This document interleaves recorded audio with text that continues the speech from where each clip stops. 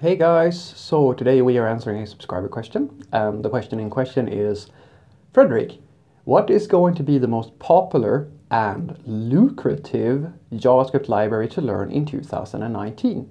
So let's get into it. Well, this is the sort of question where I will answer it, but it's I don't like the spirit of the question. I'm sorry, I just don't. I don't like people this sort of thing, because if this question is asked for the reason I think it's asked, you're one of those people who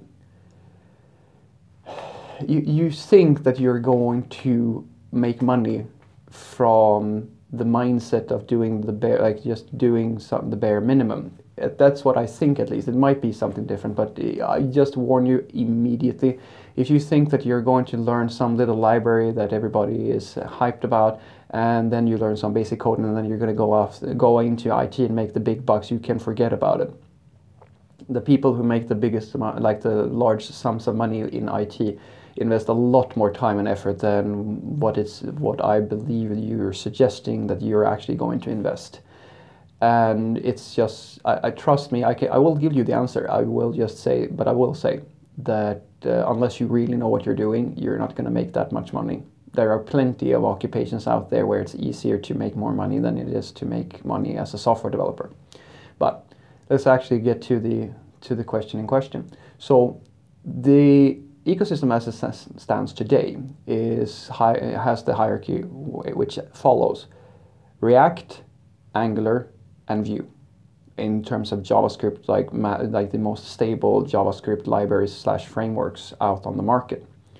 Now, if we're saying that, if we're talking about like lucrative things in terms of, all right, there are a lot of job opportunities, then React will probably be the best bet, as it's still going very, very strong. And I don't see that changing anytime soon. As long as SBAs are around, I think that React will be the strongest contender. It is still the most beloved JavaScript library that we have at this point in terms of SBAs and so forth.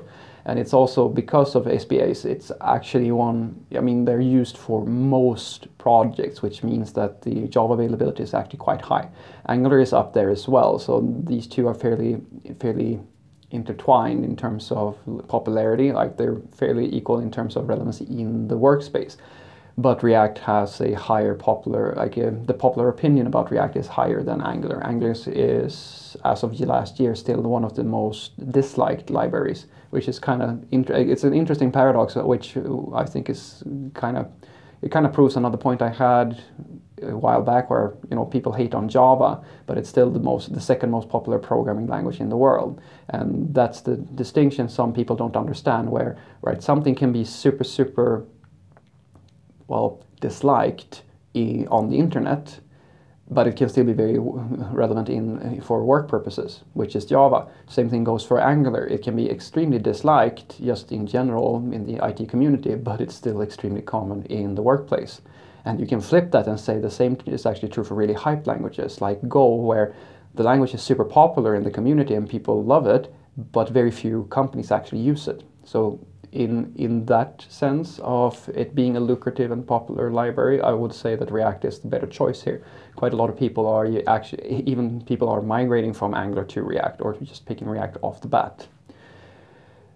And if we're talking about things that will just make you a lot of money, if we just flip this and say, all right, so it's not just about having job security, because that's probably that's the thing that React is going to give you, the most relevancy at least. But the other side of things would be to have, all right, you're going to make the most amount of money from actually doing this. I would say that the only people in front end, at least, who stand a chance to make more money from some specific tool or knowing something is not the sort of person who will learn that in 2019. It's likely more veteran profiles who have an understanding of the old ways of working, like say that they are masters of jQuery or even prototype JS or something like that, and they go in as consultants towards really, really old organizations who are struggling to find anybody who has knowledge or even an interest in working in a very old legacy system. Those, you know, the veterans out there, it doesn't matter if you're a front-end veteran or whichever veteran, they usually can make quite a lot of money from selling their services to companies who are quite a lot behind on the technological, well, on the graph. Like if they're behind this curve, they will pay more money most likely, because I mean they have probably not migrated simply because it's too costly for them, or they perceive it to be too costly at that moment in time to do a migration.